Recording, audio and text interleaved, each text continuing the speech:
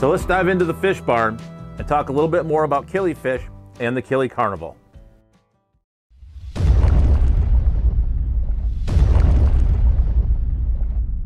This convention was specifically geared towards killifish, which included a judged killifish show, an all-species swap, and an auction on Sunday. Killifish are some of the most underrated fish in the hobby. Much like the goodeids that I keep in the fish barn, we need to make sure to keep these fish for conservation purposes. There are two things you need to keep in mind when caring for killifish: temperature and a lid. Killifish like to be kept cool. You'll need to make sure that your tank temperature stays in the low to mid 70s. Killifish are accomplished jumpers, so make sure that you have a tight fitting lid. Killifish will escape even out of the smallest hole. Telling males and females apart is quite easy. The males will have spectacular colors, while the females will be quite drab. You can find killifish from all over the world except for Antarctica and Australia. There's even a couple species of killifish that live here in Michigan.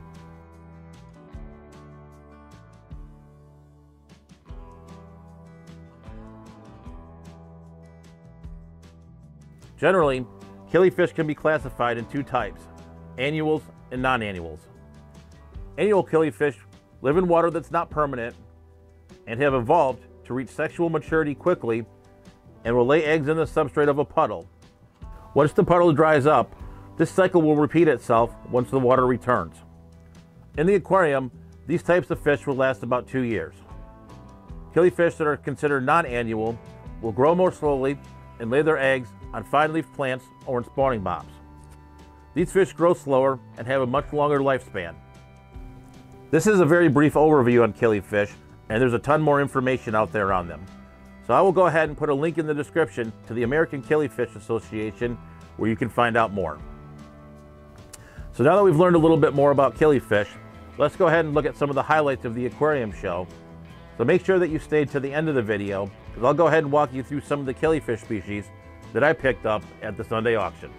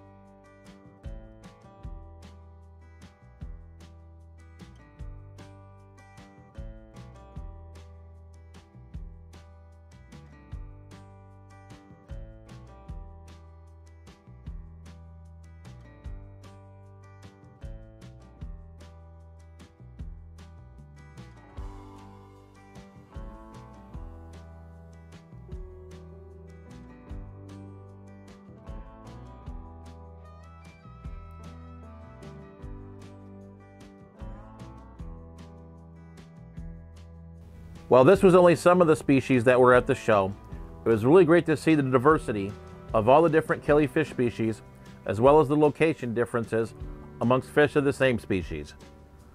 I couldn't just go without coming home with a few killies of my own from the auction, so let's go ahead and take a look and see what I picked up. So first up are these Fundulipanchax Gardneri Gold. This killifish is found in southern Nigeria and western Cameroon. You can find Gardneri killifish from quite a few different locations in this region, so keeping the locations separate and distinct is important. These fish are beautiful, with the males being absolutely stunning. I currently have them in a 15-gallon tank, which I planted with guppy grass. Definitely a fish I'm pretty excited to breed. We're going to try doing some colony breeding at first, but if that's not successful, we'll definitely get out the spawning mops and see what we can do. So speaking of location specific, I did pick up these Gardneri from UK, but unfortunately I did lose the male, which is kind of a bummer. But I still have the female in this 15-gallon tank, so it's time to get on the hunt for a new male. I am definitely pretty excited to have these Aphyosemion australe in the fish room as well. This is the orange variant, and these are really great fish for small tanks. These are native to Gabon in Africa, close to the Ogooué River. I have these in a 5-gallon tank, which is also planted with guppy grass. From the beginning of the show, these fish really did catch my eye, and I am pretty excited to be able to score these fish at the auction. This is definitely another species I am pretty excited to get breeding. Continuing on here are the Aphyosemion species Gene Huberi. This species was first described in 2015, and like the other fish that we've discussed earlier, these fish are native to Africa, where they're found in Gabon and the Congo. I really do enjoy the pinkish color on these fish, and these fish kind of look like Anthias from the saltwater world. But this is another fish I'm really interested in raising and finding out more about. I didn't find a lot of information when I was researching these fish, so it's definitely a fish I'm pretty excited to learn more about. I really do enjoy learning and keeping new species of fish, so I'm definitely glad I did make the trip out to South Bend to the Killie Carnival, because it was definitely a lot of fun, and I definitely have a lot to learn. So I definitely do want to thank the organizers of the Killie Carnival and the Michiana Aquarium Society for putting on such a great event. So definitely we'll be going back again in the future. So that being said, stay safe, stay fishy, and I'll catch you on the next video.